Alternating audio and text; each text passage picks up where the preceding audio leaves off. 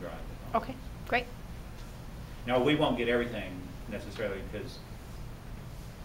I'd just be happy to know where they are and point to them. Yeah. But if you gave them to us, that would be great too. Yeah, unfortunately, like I said, unfortunately, our website. What is your website? Well, it's complicated. Just go to the USDA ARS website. Okay. It may be on there, and it may not be current. No, that's not current. That's the email from Uh,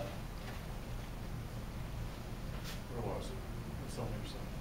So that's not it? let's see. Maybe it's on your site. If you just go to the USDA ARS website, it's actually pretty easy to find us.